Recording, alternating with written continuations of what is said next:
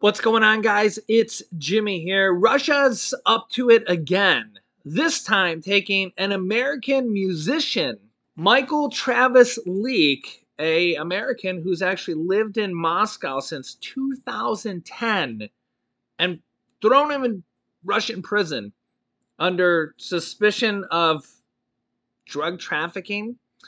And yeah, you can just see the headlines here. This has been going on for quite a while. Russia is jailing an increasing number of private American citizens. Just pretty much on anything. So whether you're a two-time Olympic gold medalist like Brittany Griner, you're a reporter for the Wall Street Journal, or whether you're just a lowly musician, Russia will, and China will actually as well, throw you in prison like China did here. China sentences a 78-year-old U.S. citizen to life in prison on spying charges.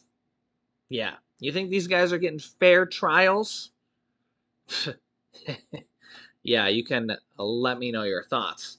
But maybe some type of ironic justice is happening in alternate ways. Take a look at what has just been reported happening. We're now learning that a mysterious hacker had drained Russian special services wallets and transferred the funds to Ukraine. Yeah. This comes as Ukraine demands reparations from Russia to pay billions of dollars for the dam destruction. I don't think that will ever happen. It's literally millions of gallons and, well, people's lives have been lost from that dam being destructed. You can let me know your thoughts if you think Russia will pay for that. But Russia did pay for it, at least in a way, from this hacker. Here's what happened. This hacker stole bitcoins from the FSB and the GRU. If you know who GRU is, let me know in the comments. I grab the moon.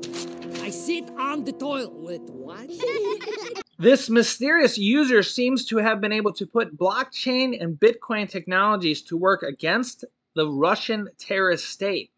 The hacker gained access to hundreds of crypto wallets that likely belong to Russian security agencies, cryptocurrency industry news site CoinDesk clarified, citing Chain Analysis, a cryptocurrency monitoring company that works closely with the U.S. government.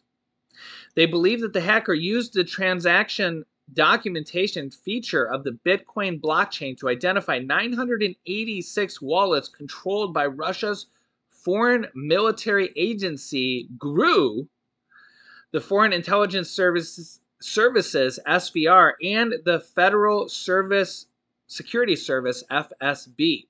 At the same time, the hacker left messages in Russian to the owners of the wallets in which he stated that these wallets were used to pay for the services of hackers working for Russia.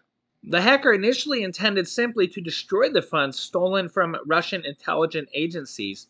According to Chain Analysis, the mysterious attacker invalidated around 300,000 worth of bitcoins. However, after Russia's war with Ukraine began, the hacker changed his mind. Since the first day of the war, the Ukrainian government has been using cryptocurrency to raise tens of millions of dollars for military and charitable needs. Some of the wallets involved in the investigation transferred funds to Ukrainian government's wallets after the full-scale war broke out. Simply put, the mysterious hacker stopped burning money and started sending it to help Ukraine. The fact that the op return sender was both willing and able to burn hundreds of thousands of dollars worth of Bitcoin, or millions of dollars actually in this case, in order to spread their message makes it more likely, in our opinion, that the information is accurate. This also comes as new reports of Russian casualties as they withdraw through their own minefields. Driven back by Ukraine's counter-offensive, UK intel says, and The White House says Iran is helping Russia build a drone factory east of Moscow for the war in Ukraine. Yeah, so Russia's actually gaining a few allies here in Iran, North Korea, and maybe even China. So, yeah, the pretty interesting here. Russian military performance has been mixed in the last 48 hours of fighting, as there are increasing number of reports of Russian casualties as they withdraw through their own minefields, according to UK Intel. As an intelligence update reports that there has been progress made on both sides from Russia and Ukraine, as Ukrainian forces have likely made good progress and penetrated the first line of Russian defenses. In other reports, Ukraine progress has been slowed. Russian performance has been both mixed.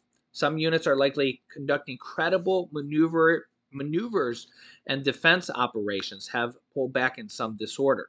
And the White House says Iran is helping Russia build a drone factory near Moscow. And this is a big concern because as we see other countries start to help out Russia, this could be a type of World War III type of situation, because if other countries start to align themselves with Russia, this is a pretty big concern, because, well, are we now, at war with Iran, China, North Korea? Even though the U.S. isn't at war, you kind of have to take this at consideration. Does NATO need to sanction these other countries heavily as well? You have to really factor this in as well. And Iran is one of the founding members of OPEC. So, yeah, we've kind of seen this movement of Saudi Arabia and now OPEC, Iran, moving against the United States and the rest of the world to raise oil prices.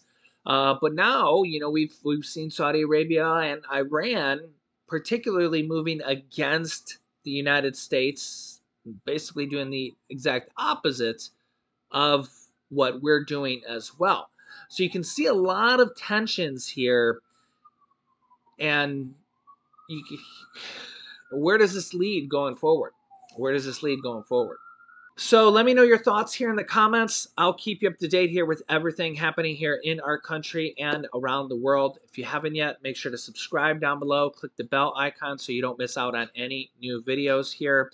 And thanks for liking and sharing these videos. Here's some videos you should watch next. The IRS has a warning for millions of Americans here in this video. The U.S. Treasury and the Fed have some big news here. So click on one of those videos next. Thanks for watching, guys, and I will see you in the next video.